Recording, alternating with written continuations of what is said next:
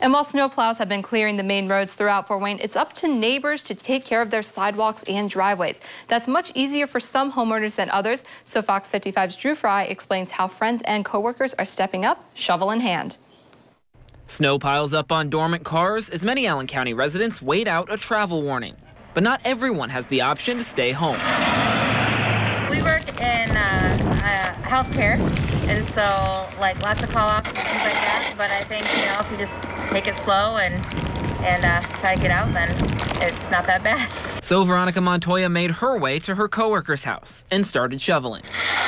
Without her help clearing a path for his car, her coworker would have had to reluctantly call out as well. We have to just put something out, just saying if people need help getting into work, you know, let us know, and we'll try to help them as best as we can. These back-to-back full days of heavy snow means a lot of these drives are still packed. This could be a lot of work for just one person. So the solution? Teamwork. She needed some help to clear drive, see how long the drive is and everything, so I promised her that I would help her out, so I'm out here doing my job. Of course, clearing snow isn't really Kerwin Hughes' job.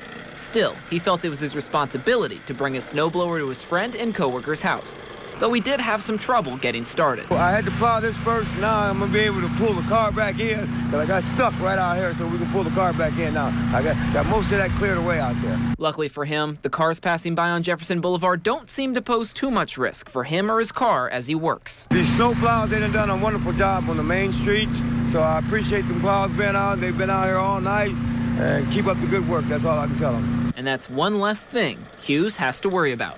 In Fort Wayne, I'm Drew Fry, Fox 55 News.